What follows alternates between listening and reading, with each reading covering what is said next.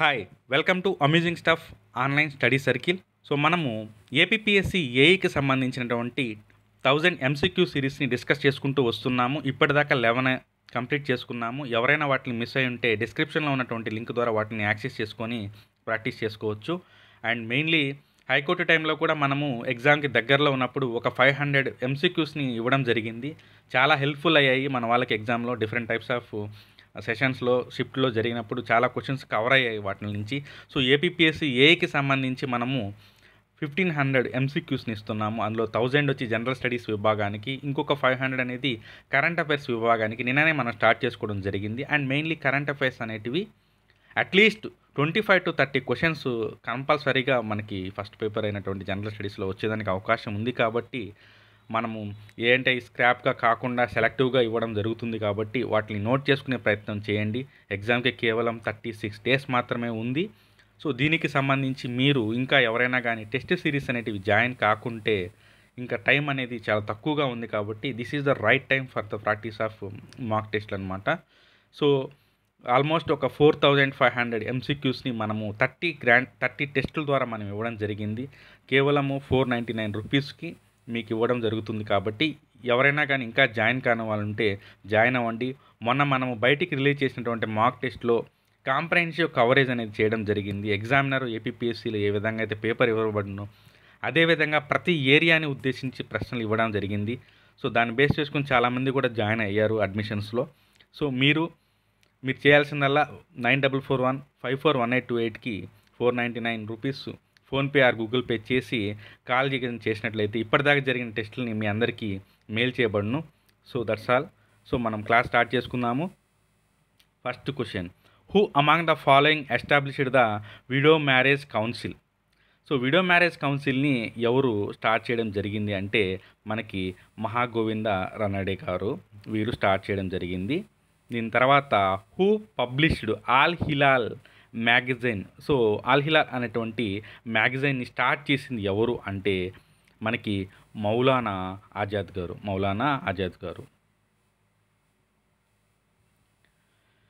Next question, who called for 1 religion 1 caste 1 God for mankind? So ఈ slogan ఏదైతే ఉందో దీన్ని ఎవరు ఇచ్చారు అంటే నారాయణ గురు గారు ఇవ్వడం జరిగింది. శ్రీ నారాయణ గురు గారు ఇవ్వడం జరిగింది. Next, who is popularly known as Eshwar Chandra of south India? So south India Eshwar చంద్ర అని చెప్పి ఎవరిని పిలుస్తారు అని అంటే మనకి శ్రీ కందుకూరి వీరేశలింగం పంతులు గారి గురించి మనము చెప్పుకోవాలి. ఎందుకంటున్నామంటే ఏపీ హిస్టరీలో మనము సాహిత్యం పరంగా కానీ లేదంటే రిఫార్మ్స్ పరంగా కానీ తీసుకుంటే ప్రాథమికంగా మనము కందుకూరి వీరేశలింగం పంతులు గారి గురించి డిస్కస్ చేసుకోవాలి. ఆయన రాసినటువంటి బుక్స్, కథలు, స్టోరీసు, కవితలు లేదా నెలకొనబడినటువంటి సంస్థలు, పత్రికలు ఇవన్నీ కూడా చాలా ఇంపార్టెంట్. మోడర్న్ ఇండియాలో గాంధీ గారి గురించి బిట్టు లేకుండా పేపర్ తయారు కాదు. అలాగే ఏపీకి సంబంధించినటువంటి ఇతని గురించి కందుకూరి వీరేశలింగం పంతులు గారి గురించి లేకుండా బిట్టు రాదు. కాబట్టి ఈ క్షణము వన్స్ మీరు ఈ క్లాస్ అయిపోయంగానే కందుకూరి వీరేశలింగం పంతులు గారి గురించి మొత్తం ఒకసారిగా మీరు బ్రషప్ చేయండి. Next, who was the president of all India Kisan Sabha in 1936? So మనకి స్వామి సహజానంద సరస్వతి గారు దీనికి సంబంధించి మొత్తం కూడా ఆయనే చూసుకోవడం జరిగింది. అండ్ దీన్ని నెలకొల్పింది కూడా 1936లోనే ఈ కిసాన్ సభని. తర్వాత మనకి ప్రముఖంగా ఆంధ్రప్రదేశ్లో ఈ కిసాన్ సభకు సంబంధించినటువంటి బరువు బాధ్యతలు ఎన్జి రంగా గారు తీసుకోవడం జరిగింది. ఇంకా చెప్పాలంటే రైతు కోసం అతను రైతు రథయాత్రలు, అవగాహన యాత్రలు చేశారు. అందుకే మనము ఇప్పుడు ఉన్నటువంటి అగ్రికల్చర్ యూనివర్సిటీ కూడా ఎన్జి రంగా వ్యవసాయ యూనివర్సిటీ అని చెప్పి కూడా పిలుచుకోవడం జరుగుతుంది గుర్తుకి. Next, who is the prime minister of India who gave the slogan జై జవాన్ జై కిసాన్? సో జై జవాన్ జై కిసాన్ అన్నటువంటి స్లోగన్ ఇచ్చినటువంటి భారత ప్రధాని లాల్ బహదూర్ శాస్త్రి గారు. Next, who is known as the father of Indian residence? So ఇది చాలాసార్లు రిపీట్ అయినటువంటి బిట్ ఇది. రాజా రామ్మోహన్ రాయ్. నిన్న కూడా ఈ బిట్ గురించి చెప్పుకున్నాము. ఆయన రాసినటువంటి పత్రికలు అవన్నీ చాలా important. When was the first first widow marriage of Kandukuri Veeresalingam Pantulu performed in Rajahmundry in the history of south India and Andhra Pradesh. So దక్షిణ భారతదేశంలోనే మొట్టమొదటి వితంతు పునర్వివాహానికి సంబంధించింది ఏ రోజున జరిగిందని అడిగారు. చాలాసార్లు అడిగినటువంటి బిట్ ఇది. డిసెంబర్ 11వ తేదీన మనకి 1881లో దీన్ని జరపడం జరిగింది. చాలా ఇంపార్టెంట్, ఇది ఫ్రీక్వెంట్గా అడుగుతూ ఉంటారు. Next, which is the first Telugu political weekly published in Andhra Pradesh. So ఆంధ్రప్రదేశ్కి సంబంధించి రాజకీయపరమైనటువంటి పత్రిక ఏమిటి అని చెప్పి అడగడం జరిగింది. అది ఆంధ్ర ప్రకాశిక. ముఖ్యంగా మోడర్న్ ఏపీ కావచ్చు, మోడర్న్ ఇండియాలో కావచ్చు, పత్రికలు అనేవి ప్రముఖంగా ఉంటాయి. వాటికి సంబంధించి ఉండే ఫర్ ఎగ్జాంపుల్ వందే మాత్రము పత్రిక ఏదైతే ఉందో, తర్వాత ఏపీలో కృష్ణ పత్రిక కావచ్చు, చాలా చాలా ఇంపార్టెంట్ ఉన్నటువంటి నేపథ్యం ఉన్నటువంటి పత్రికలు అయ్యి, వాటి గురించి కూడా రెఫర్ చేయండి. Next, who wrote my life journey. So అదే తెలుగులో వచ్చేసి నా జీవన యాత్ర అని చెప్పేసి పిలుస్తారు అది. సో దానికి సంబంధించినటువంటి బుక్ ఎవరు రాశారు అని అడిగితే మనకి కందుకూరి వీరేశలింగం పంతులు గారు రాయడం జరిగింది. Next, who was the first Andhra person to bring to notice of the people the evil rule of British through the magazine Crescent. చాలా ప్రముఖమైనటువంటి వ్యక్తి ఇతను. ఎందుకంటే మన ఏపీలో ఆంధ్రాలో అప్పటికి రాజకీయ చైతన్యం లేకపోయినప్పటికీ కూడా క్రీసెంట్ అనేటువంటి ఒక పత్రికని నెలకొల్పుకొని దాని ద్వారా బ్రిటిషర్స్ మీద వచ్చేటువంటి బయటికి న్యూస్ అంతా కూడా ఇవ్వడం జరిగినటువంటి వ్యక్తి మనకి గాజుల లక్ష్మీనరసింహ శెట్టి గారు. చాలా ఇంపార్టెంట్ పేరు.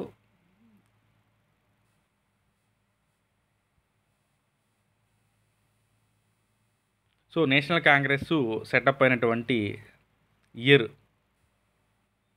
1885లో.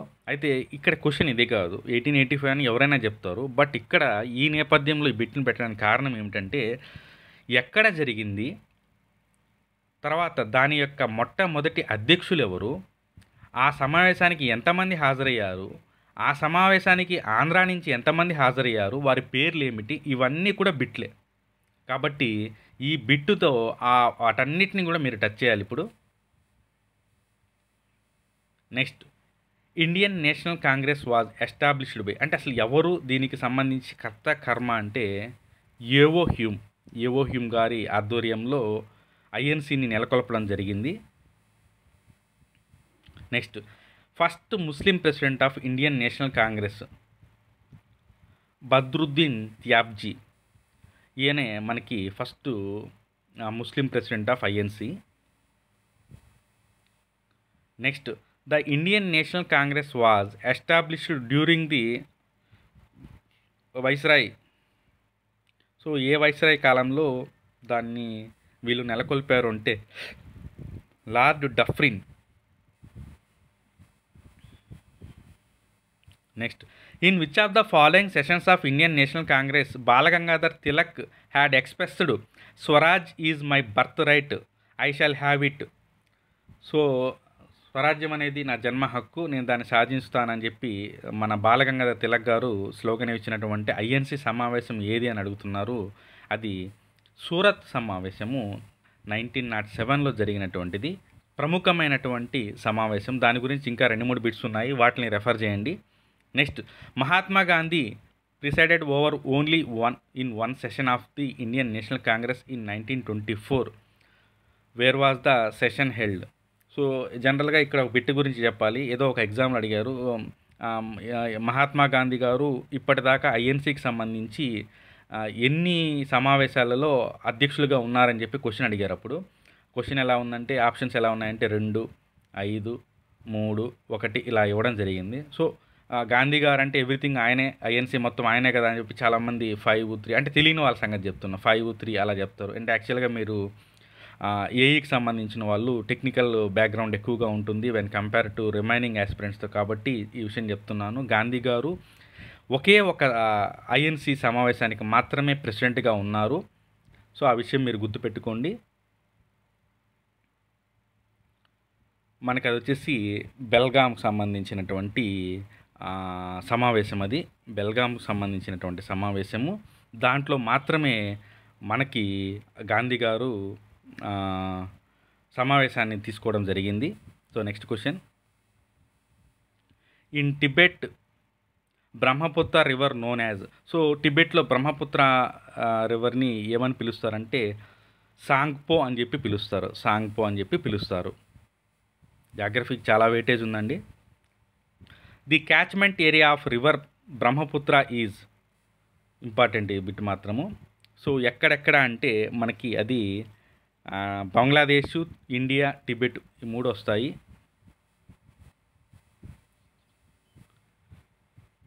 సోన్, నర్మదా, మహానంది ఆరిజినేట్ అంటే ఈ నదులన్నిటికీ కూడా కేంద్రమైనటువంటి బర్త్ ప్లేస్ ఏంటి అని అడిగితే అమరకంటక్ పీఠభూమి, అమరకంటక్ పీక్ అని చెప్పి పిలుస్తారు.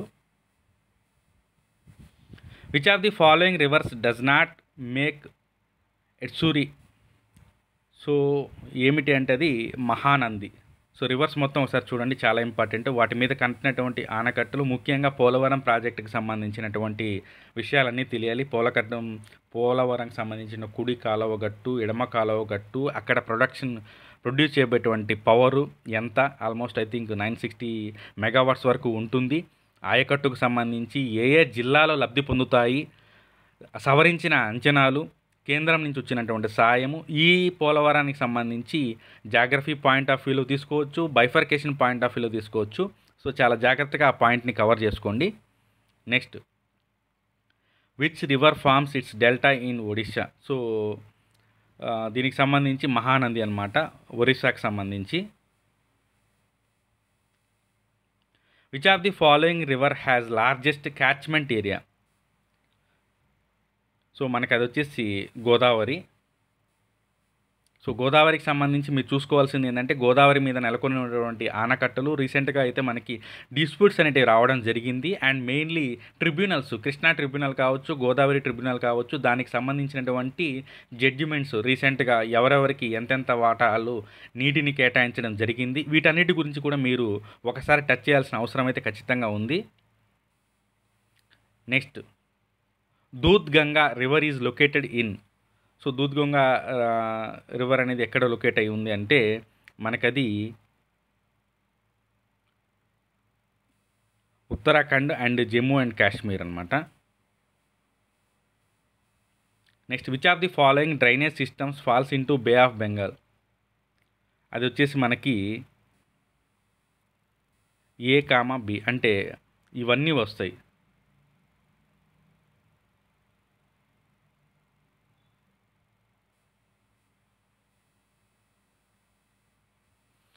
సో మీరు వచ్చేసి ఈరోజు వరకు అయితే ఆల్మోస్ట్ మనము 300 వరకు కంప్లీట్ చేసుకోవడం జరిగింది.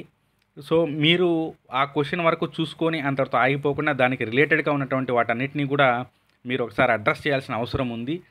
సో కరెంట్ అఫైర్స్ మనం ఆల్రెడీ స్టార్ట్ చేసుకున్నాము అండ్ వీటిలో ఆల్మోస్ట్ 300 కంప్లీట్ చేసుకున్నాము. సో డోస్ పెంచే ప్రయత్నం చేద్దాము. సో మీరు కూడా దానికి తగ్గట్టుగా ప్రిపరేషన్ లెవెల్స్ని పెంచండి. Revisions important. Last 20 days at least minimum 2 to 3 revisions general studies కానీ ఇచ్చారంటే మంచి స్కోర్ చేసేదానికి అవకాశం ఉంటుంది. So keep reading. సో ఎవరైనా కానీ టెస్ట్ సిరీస్కి సంబంధించి మీకు ఏదైనా డౌట్స్ ఉన్నా కానీ వాటిని మన యొక్క టెలిగ్రామ్ గ్రూప్లో జాయిన్ అవ్వండి. అక్కడ మీరు ఏమైనా కానీ క్వెరీస్ ఉంటే మీరు పోస్ట్ చేయండి. We will try to answer all the questions. So almost మీకు ఇప్పుడున్నటువంటి 35 daysలో ఈ ప్రిపరేషన్లో టెస్ట్ సిరీస్ అనేది డైలీ ఒకటి కానీ ప్రాక్టీస్ చేసినట్లయితే మీకు తప్పకుండా అది సపోర్టెడ్గా ఉంటుంది. సో ఎవరైనా జాయిన్ అవ్వాలనుకుంటే వెంటనే జాయిన్ అవ్వండి. నెక్స్ట్ మన వీడియోస్ని లైక్ చేయండి, షేర్ చేయండి. ఫ్రెండ్స్ అండ్ ఫ్యామిలీ మెంబర్స్ ఎవరైనా APPSCకి ప్రిపేర్ అవుతుంటే వాళ్ళకి షేర్ చేయండి. Thank you.